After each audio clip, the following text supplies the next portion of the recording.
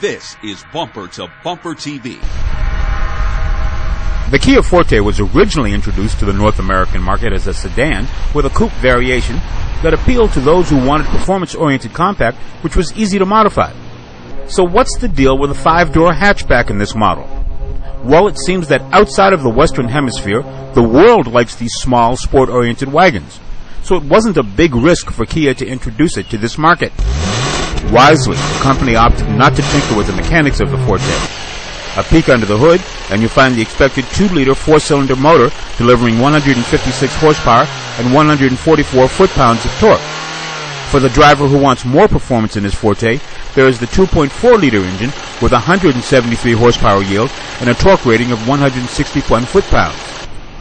The transmission package is the same front-wheel drive, 6-speed automatic or manual that has become a Kia signature gearbox. But size does matter for this barely compact platform. There's a difference in what we've come to expect. The 5-door is 170 inches in length. That's about 8 inches shorter than the sedan or coupe. Somehow, the interior space did not shrink. And what do all good wagons offer? Space, of course. The sedan and coupe can only accommodate 14.7 cubic feet of cargo, while the wagon version can handle another 5 cubic feet of the stuff.